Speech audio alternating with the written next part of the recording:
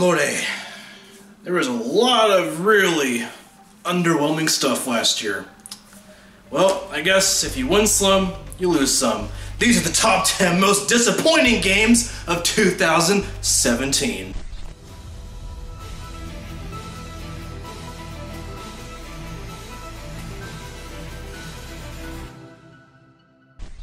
Real quick guys, a couple of disclaimers is this is my personal bias list of my top 10 most disappointing games that personally for me were pretty underwhelming, so our opinions are most likely going to differ. More than likely you're not going to agree with this list, but hey, different opinions make the world a better place, so huzzah! Also, there were a lot of disappointing games last year, and to be fair, a lot of them should be included on this list. However, I can only condense it down to 10 that I personally thought were pretty disappointing for myself. So with that being said, I can only fit them on the 10 games. If there's not a specific game on this list that you guys thought was pretty disappointing, feel free to leave a comment below on what you guys thought pretty disappointed you last year. And lastly, I know it sounds crazy, but believe it or not, I have not played every single solitary game that came out last year, so more than likely, if there's a super bad game last year that came out that should have been on this list but isn't, probably because I wouldn't go out of my way to purchase that game. Some of these games I didn't actually buy myself, I just had the ability to play them hands-on, thankfully,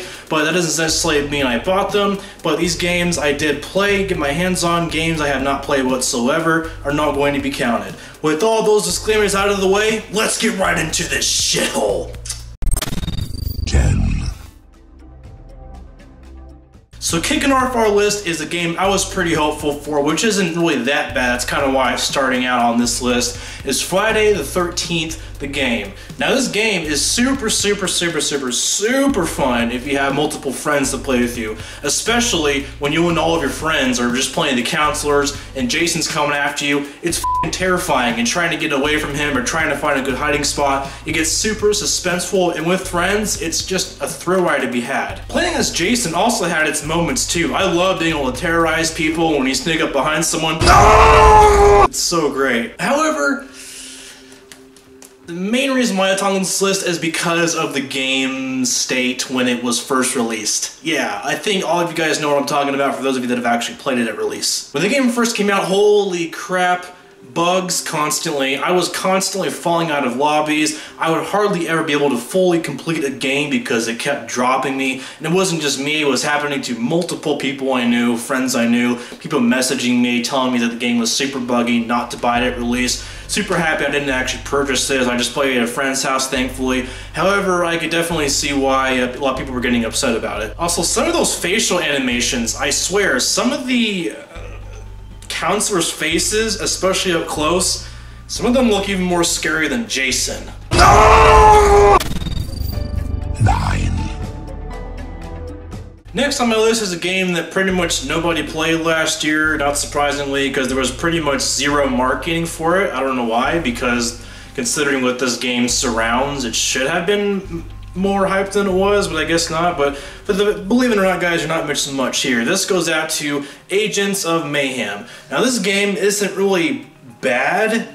It's not great. It's just very mediocre. One of my friends was watching me play it, and they were cringing at a lot of the really bad jokes throughout it. Some of the jokes in there are pretty good. However, this falls within the Saints Row universe, so I was kind of expecting that. However, I felt it went a little bit too far with the cringiness this time around. I mean, essentially, it's just a standard third-person shooter. If you guys ever played a third-person shooter, it's pretty much that. I mean, hell, if you guys ever played a Saints Row game, it feels very similar to games like Saints Row the Third, except no superpowers, and it's pretty much like the same game. Overall, the game is just super repetitive. A lot of the missions feel exactly the same. You look for a specific object that leads you to an enemy's underground lair. You go in there, you fight waves of enemies, and then you potentially fight a small boss or an occasional story boss, which are super underwhelming because they're really easy, to be honest, and the ones that aren't really easy are essentially just bullet sponges. And the open world is very uninspired. There's not much to do, and the challenges and races that are there, you really don't care to do them because, well, I mean, pretty much any other game in existence plays very similar to this one, where shooting seems very familiar, driving seems very familiar, just the mechanics overall seem very familiar. Otherwise, just a very repetitive, mediocre game. Honestly, you're just not missing much of this one, unfortunately. 8. Oh my lord, will they fucking stop it with this shit? Oh, this really was kind of hard, but I had to put it on. That goes up to Marvel vs. Capcom Infinite. What the fuck? The character roster this time around fucking sucks. Where are the X-Men? What? There's no X-Men? You're gonna have Marvel vs. Capcom? No Wolverine? Seriously? Seriously. You guys have the license for Marvel and you can't somehow obtain the rights for You can't put in one X-Men? Give me a break. And the game's story? I wouldn't even call it that because what story is there? It's extremely forgettable. You don't remember a single thing that happens, nor do you give a shit. Plus, a lot of the team-ups and the plots are just gaping with holes. They don't really make any sense whatsoever. I feel like they just threw stuff in there for the sake of throwing stuff in there and they just really didn't care for the story and they just wanted to put more effort into the multiplayer aspect. Which kind of makes you wonder, what the hell were they doing exactly? Because when the game first released, multiplayer was almost pretty much broken. I don't know about you guys, but I could hardly play against even a 1v1 match. I was almost always dropping out and I eventually just gave up on it. I returned back later, it's a little bit more stable, but seriously, at release, when a game is that broken, that unstable, there's really no excuse for it. You should be able to handle that going into the game's release. You should always be prepared for that. But Capcom, or the internet has known them as Crapcom, has yet to not really learn from their mistakes. Again. 7. This one, which I had some hopes for, but I wasn't going to be overly hyped for it because of a certain company that's making it. That unfortunately does have to go out to For Honor. I was actually pretty stoked for this when I first heard about it. I was like, oh, interesting. It's basically like a medieval multiplayer game, but then what ultimately just absolutely murdered the game is because it is multiplayer only. That's it. Not only that, but again, the game released, super buggy as hell, people constantly jumping in and out of lobbies. Oh yeah, and that includes things that everybody in the gaming industry absolutely loves, you know? You know that one thing that a regular gamer just absolutely loves when a high-end corporate publisher puts into their game? You guys know what I'm talking about? Yeah, they have those wonderful things called microtransactions. Woohoo! Yes! Are you f***ing kidding me? Ultimately, I've been telling people this for years, is that multiplayer only games are not the future of gaming. It absolutely butchered this game because just look at it. I mean, pretty much nobody's playing it now. And in fact, I actually read some statistics on it. More than 60% of the player base that were first playing this game on launch day, 60% less people were playing it only 3 months after the game released. That just shows you how absolutely forgettable, repetitive, broken the game was. It's such a shame because it could have been a great one, but damn it, Ubisoft just had to go and take a shit on it. Okay. 6. Next, we have Call of Duty World War II. So a lot of people like this one, a lot of people don't. It's pretty split between the gaming community, but personally with me, it's not terrible, but it's not great either, hence why it's disappointing. So why is it disappointing? Well, for one thing, campaign, absolutely forgettable. It's not terrible, it's not complete dog shit like Call of Duty Ghost, or like Warfare. But campaign, I couldn't tell you a single character's name, nor do you give a shit about any of them. Plus, for a World War II setting, things are a bit way over the top, like that absolutely crazy train wreck scene. It's just, you're just kind of playing through the game and all of a sudden that part happens and you're just like, what? And plus, when you look at those situations, characters survive in absolutely ridiculous ways that it's completely unrealistic and it totally takes you out of the experience where you're just like, no, that would never happen in real life, sorry. Don't buy it. Multiplayer is okay. I mean, if you played any other Call of Duty game in your life, it's pretty much the exact same thing. Here, I mean, you're not missing much. It's pretty much just Call of Duty all over again. Mediocrity at its finest. Now, a lot of people may say, well, of course this game was supposed to be mediocre and disappointing. What are you expecting? Well, why am I putting it on this list? Oh yeah, because on top of that other pile of crap, we have to put the cherry on the shit cake. Loot boxes and microtransactions. Seriously, why do developers keep doing this? Or not necessarily developers, but publishers. Why do they keep putting this crap in our games? We don't want loot boxes. It's basically gambling. You don't know what you're getting until you open it. That's gambling. The fact that people don't realize that boggles my mind. Why the are I don't understand it. I really don't. Oh, you want to increase your chances of getting better loot? More money, please. Oh, you want that really badass weapon that'll make you an absolute beast on the field? More money, please. So yeah, I guess you could say that pretty much every developer that has implemented loot boxes and microtransactions is going to be on this list, but can you really blame me? Because none of us want this crap on our games. It's unacceptable, and we need to call developers and publishers out on it because, frankly, this needs to stop. 5. Destiny 2. Now, when the first Destiny first released, you guys know that I did put it on my top 10 disappointing games list for that year. However, when this one was announced, I was honestly like, okay, I'm certain they're listening to feedback from fans. I'm certain Activision is as well. I have no doubt that they'll improve upon the last game. Did they? Yes. Yes, they did. By how much? Not that much. The story, once again, pretty unforgettable, and we still don't get a whole lot of explanation. Oh yeah, and again, they did this crap again. If you want to know more about the lore and the past with this universe, you have to go online and read some grimoires. They don't put the actual story elements in the fucking game. That takes me out of the game completely, and it just screams lazy. Multiplayer for it is pretty much a clone of the first game. It has some improvements here and there, but overall, it's very, very familiar. And oh yeah, it had tons of issues when it released as well that Activision and Bungie just looked over and didn't care about until the game was already released and they got all your money. Yeah, thanks. 4. I really didn't want to put this game on this list, but I had to. It's because as a fellow gamer, I just have to communicate this to you guys so you know what you're getting into. Game is very, very fun with friends, but by yourself, it's practically unplayable. Oh, damn it. Ghost Recon Wildlands. I was hyping this game up to shit. I'm not even kidding. When I saw the first gameplay trailer for this at E3, I have a reaction video to it, I was stoked. I was like, holy shit, this looks amazing. Some people were a bit skeptical, including myself a little bit. I was trying to keep my expectations at a reasonable level just so I wouldn't be overhyped and disappointed.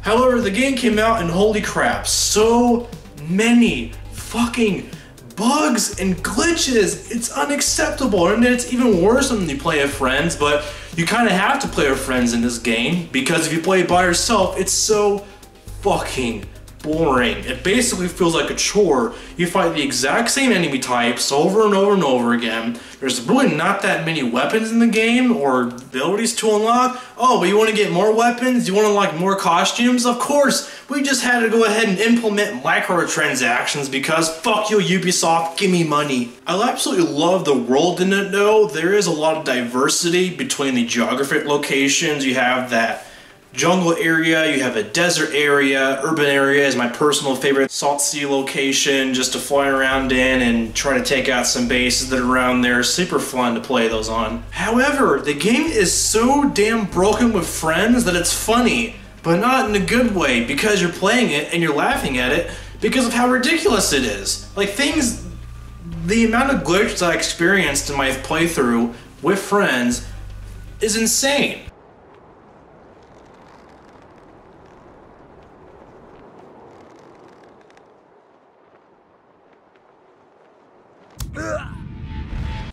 Sorry, sir, I can't hear you. I'm getting in the car. Here, just put him in here, Jackson. Don't dare run me over, you prick. You know, I was considering it until you mentioned it. Jackson, why can't you put him in? Oh, Yeah, no, I literally... I can't! What do you mean you can't? Oh, there we go. Put him in the trunk! Oh, for God's Shit! Fox is apparently a thing. Okay, let's go. Just like, oh, what? What? Ah, lag! Ah, What? lag! What? Lag!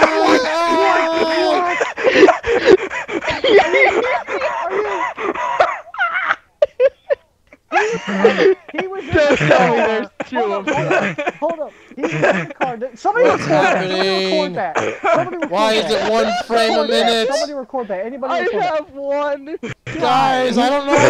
My frame rate's so horrible. Somebody, what the fuck? Somebody record that. It's like a slideshow. What is going on? He was in the car with me. What? Like, dude, hold up, try it. See, hold up. See, what is happening? Hold up. See if it will happen. Wait, see if it will happen again. See if it happens again. Put him in the car and see if it happens again. I can't put him in the car. Okay, Logan. Okay, Logan, put him. Yeah, let him go and put him in Logan. You take care of him, and then. Try it again. Okay, tell me when you have him. Put him in the passenger. He's sitting right here! Okay, well, just Well, then you're. Yo, what the? What? Damn it! Why is he teleporting? Demon! Alright. You know what? Screw this! Oh, I don't have any grenades. Dang it! What? I can't even grab him. What do you mean he's I can't- killed? He's what? right here! He's right here! Shot him! What are you This talking game about? is broken! Oh, I shot him!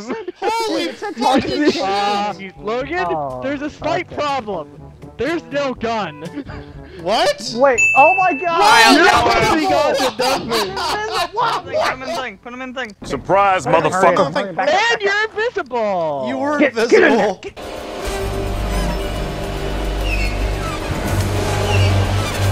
Ta-da! I couldn't play for 30 minutes in this game without running into almost a game-breaking bug. I got stuck so many fucking times on things I shouldn't have been stuck on. The driving mechanics are awful. Awful. Ugh. I almost threw up in my mouth because just thinking about it, yeah. A lot of missions in this game do require you to use vehicles as well, and the vehicles don't work. And of course, because I'm such an intelligent person, guess what I did? I went ahead and bought the season pass for this, so I actually did play all the DLC for this. And the first DLC that released, I don't even know what the name of it is, so feel free to correct me in the comments, but it's basically focused on driving. The first DLC they released for this is focused on driving. What the fuck were you guys thinking? You make your DLC focused on the worst aspect of your game? Are you fucking kidding me? The latest DLC was promoted as you being hunted instead of being the hunters, but essentially it's just more missions. It's basically a story DLC, although it doesn't really have much story. Oh yeah, and the game's regular story, it has 2 endings, one false ending, one true ending, and they both are, they're pretty bad. They f***ing suck! 3.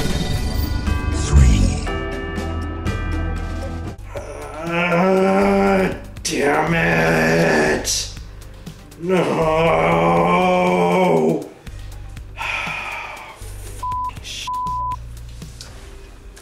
This was super hard. I told myself, you know what, there's so much fun and playability with it. It shouldn't be on the list, it shouldn't be, but the things that surround it, the things that are happening in the background, you're constantly being reminded of certain things throughout this game. I can't forgive it, especially for the absolute crazy amount of controversy surrounding it. It had to be on this list, which sucks because I was really looking forward to this because of the previous game before it, but alas, it disappointed the shit out of me. Middle-earth: Shadow of War. Now here's the thing, guys. I know this game does include microtransactions. A lot of people are boycotting it because of that, which they should, and that loot box crap. Believe it or not, I actually did complete this entire game, including getting the true ending without getting a single microtransaction. So I was thinking about that, and I was like, I beat the whole game without spending a single penny on microtransactions. Why are they here? Oh yeah, because of corporate greed. But I don't understand, like the way they implemented it is to allow you to beat the game faster? Why? I have a question for you developers. Why do you think gamers play games? To play the f***ing game. When you force us to spend money on a game to beat it faster, that defeats the whole purpose of playing a game in the first place. So if you guys think about it, it's really not even a game in that sense. It's really just more of a slot machine where you press more buttons and you explore a little bit more, I guess. It doesn't make sense. The way they implemented it just doesn't make sense to me. But I'll go back to that crap in a second. How was the game itself? The gameplay itself is solid. The gameplay, the combat, the parkour and maneuvering around the whole world, it's vastly improved upon the last game. It was super easy to traverse around, and I love the multiple different environments they put around. The last game there was only 2 different environments, but here I think there's like 5 or 6 multiple different environments, all vastly unique. I really liked that, and I appreciated that as well. There's a lot more abilities, skills to unlock. You can either have certain fire abilities or ice abilities, and you can switch these to either or whenever you feel like it. The story is meh. I mean, it's not bad, but it's not really that good either. I mean, it's just there, I guess. It doesn't really affect anything. So overall, the story is pretty forgettable, and some choices they made throughout the story really didn't make sense. Like, why is Shelob a really hot girl? It was just like, okay, I guess, okay, is this canon? If so, that's weird. That was never mentioned in the books. However, the story pretty much falls flat on its face at the ending. Why? Oh yeah, because you guys want to know what the end game makes you do. So once the main story is complete, you get a pretty shitty ending, and the game tells you, oh, this isn't the real ending. Play some of the sieges, and then you'll get the true ending. However, they make you do siege after siege after siege after siege after siege, and it's f***ing ridiculous. You have to do like f***ing 20 of them. Each one can take like up to an hour to do, maybe even longer. And yeah, a lot of the enemies that are contained within these fortresses are fucking overpowered. And you wanna know why that is? Because it's the developers being smart saying, hey, let's put in some really overpowered orcs, that way the player has to use the microtransactions to get some really powerful orc followers. That way, their army will be more stronger than the army in the siege fortress. Yeah, we got them now, fuck yeah, fuck them, give me money. Like, no. When I got to that part, I was playing siege after siege after siege, and I was like, you know what? I'm just gonna go ahead and grind through this. I gotta get the true ending. I gotta know what happens, because I don't know, the story, even though it's pretty underwhelming, does seem kind of interesting. And it is Lord of the Rings. I love everything Lord of the Rings. So I was like, I gotta see what happens. Italian. I really want to see what happens with his character and the story and how it leads into the movies. So I grinded through all the sieges, finally beat them out after countless hours of grinding, trying to make sure my orc army was as powerful as possible. Even a couple times where my ranking was a little bit below the enemy's ranking, I was still able to beat them. So I guess in the end, you don't really have to grind that much to be overly powerful, the enemy. You can kind of be on their level a bit below, and I think you can get through them just fine. However, the true ending sucks ass.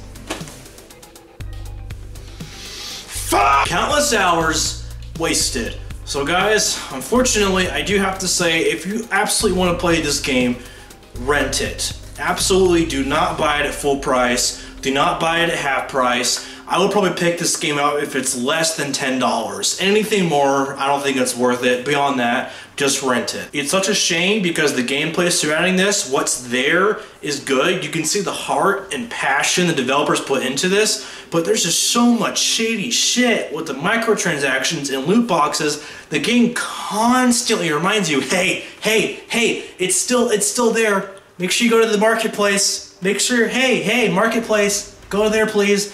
Constantly, and it pissed me off. So Middle-earth Shadow War, fuck you. You earn your spot on this list, no questions asked. Ugh, I'm so fucking tired of these loot box microtransactions. Bullshit!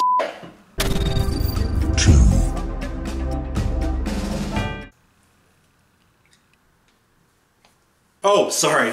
My face is tired from doing all this. That goes out to Mass Effect Andromeda.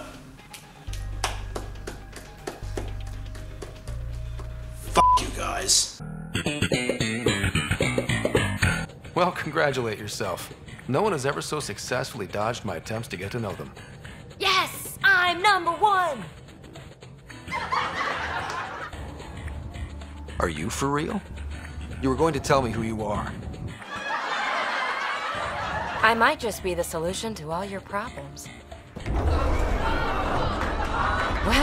look at that. There were so many glitches And bugs, game-breaking bugs, I ran into this game. It's not even funny. I made a video about it, and every single one of those were encountered by me. That was just that was my first playthrough, first time. Oh my lord, I can't even express into words how absolutely ridiculous it is.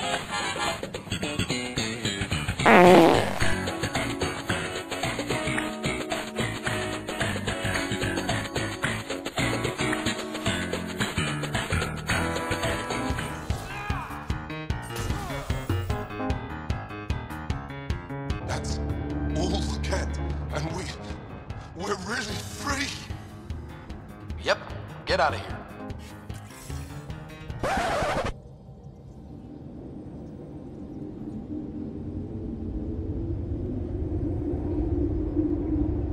Question on Kadara. Toxic water, killer outlaws. But Get out the way. Good news, Doctor. Got your formula. You have no idea what this means to me.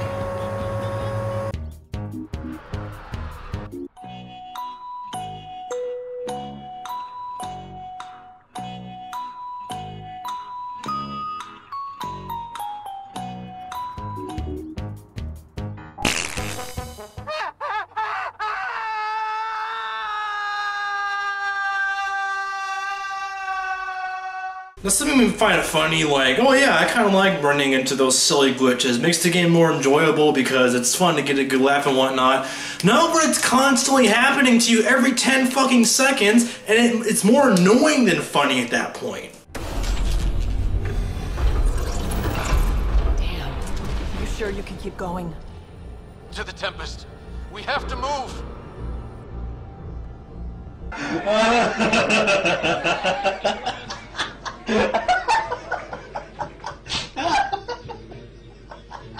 Oh, man, my stomach.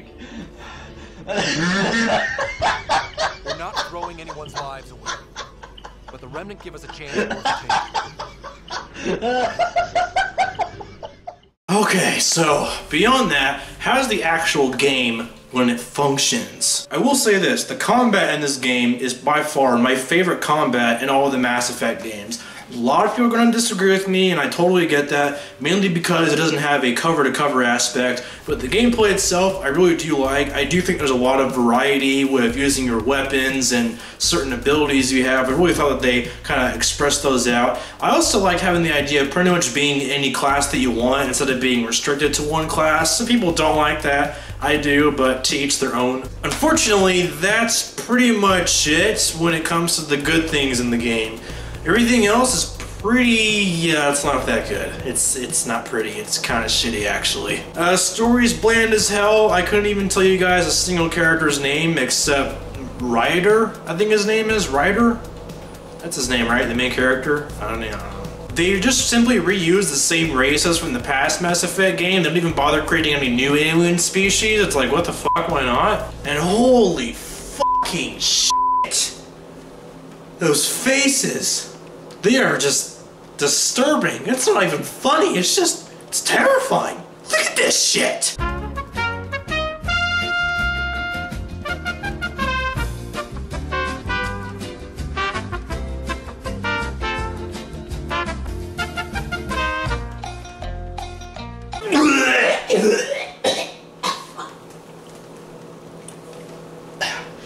Sorry.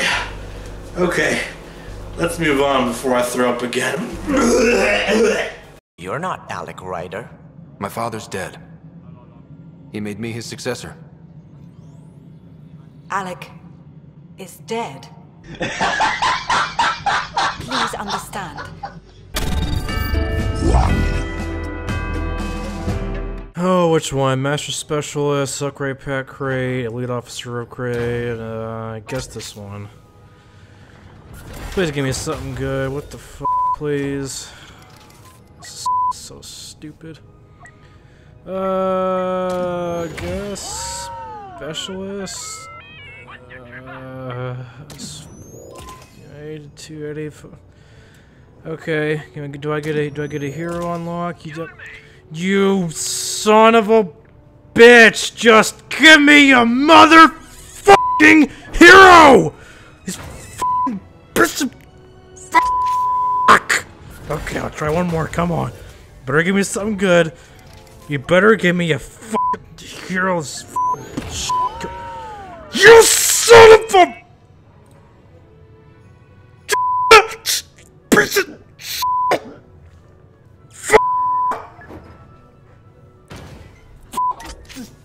game. Piece of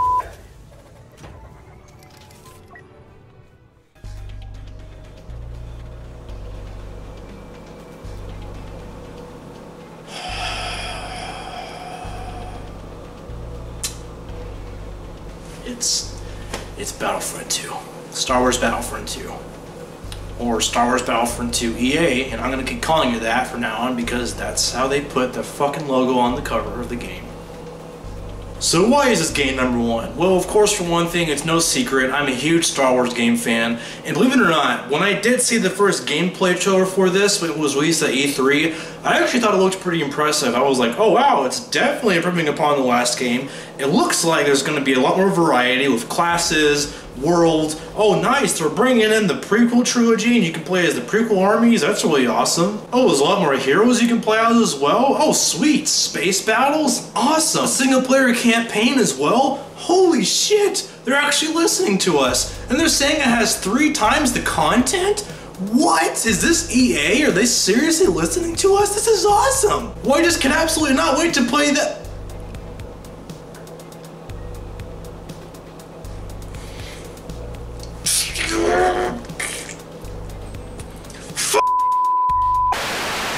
No. What did I just tell you guys earlier in this video? Are you developers and publishers even listening to us? Stop! Stop this crap! We don't want loot boxes, we don't want microtransactions in our full-priced $60 games. You are deliberately trying to milk the customer dry with this crap. It's no secret, and stop saying that, oh, you can feel a sense of accomplishment when you grind for countless hours and then you unlock the hero, or you can unlock it faster with microtransactions. No, fuck you. We shouldn't have to pay $60 only for another player to come along that has more money and beats the shit out of everybody else because they spent so much money on the microtransactions. That's fucking pay to win. This is not a mobile game, EA. This is a full price $60 game that we have to pay you guys up front to be able to experience. We shouldn't have to pay more money to get a more enjoyable experience. This is not a free mobile game. Take this shit out and shove it up your asses. Oh, but Josh, EA actually removed the microtransactions temporarily. I think people seem to keep forgetting that the word temporarily is thrown in there. They're going to put them back later. You guys know they are.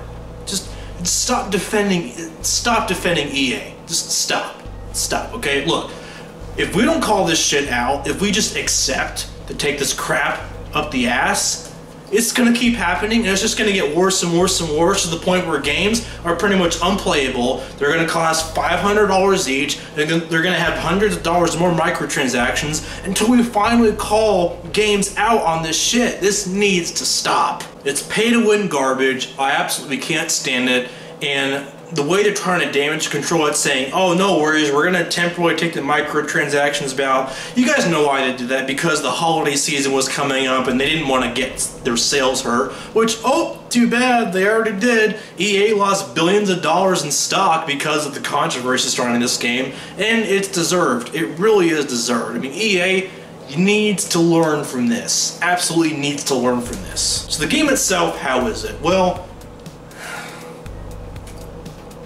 disappointing to say the least. That's why it's kind of up here on #1. Single player campaign, super short.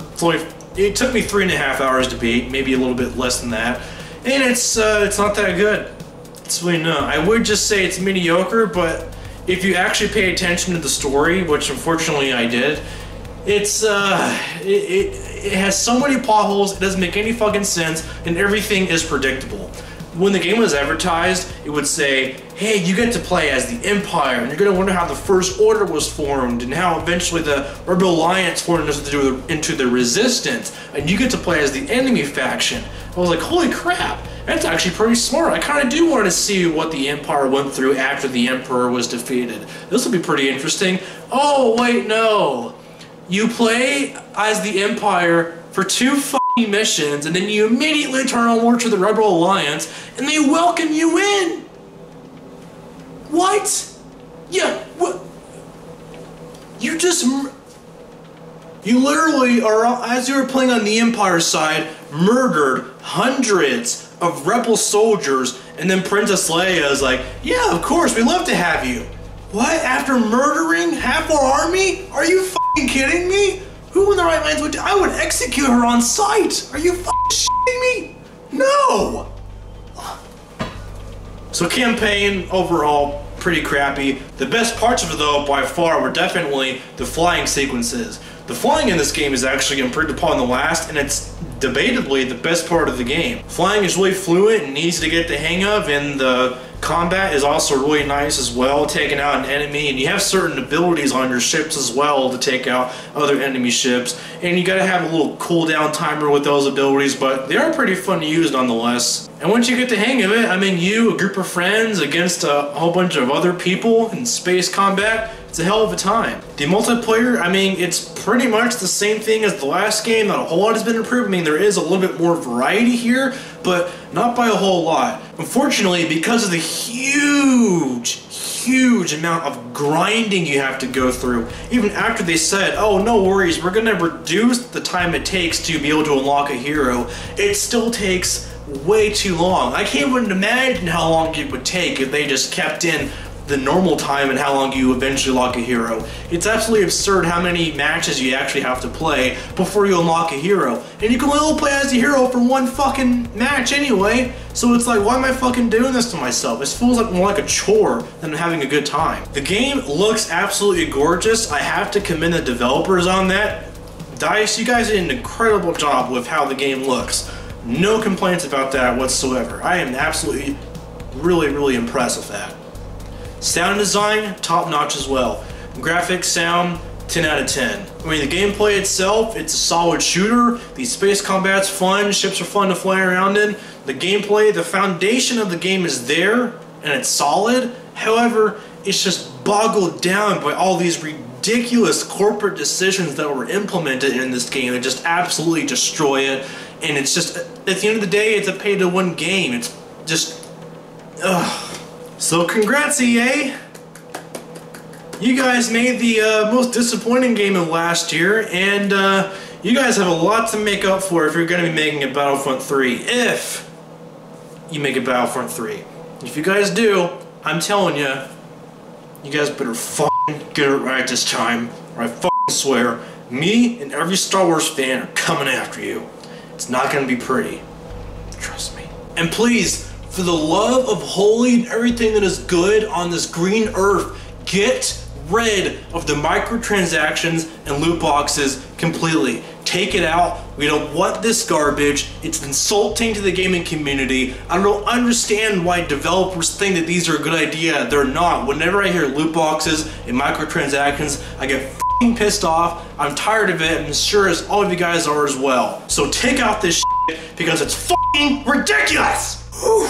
Okay, I got that all out of my system, and that, I gotta be honest, that felt really good. I hope you guys enjoyed my several minutes of ranting. It actually was pretty fun to vent out my frustration because it is kind of fun to call out developers in certain games and they really don't perform as much as they hyped them up to be at the end of the day. I know there were a lot of games that came out last year that were really underwhelming, so please, if you guys have a top 10 list you'd like to throw down in the comments, please feel free to do that. If you enjoyed this video, please leave a like, it really helps me out. And as always, be sure to subscribe.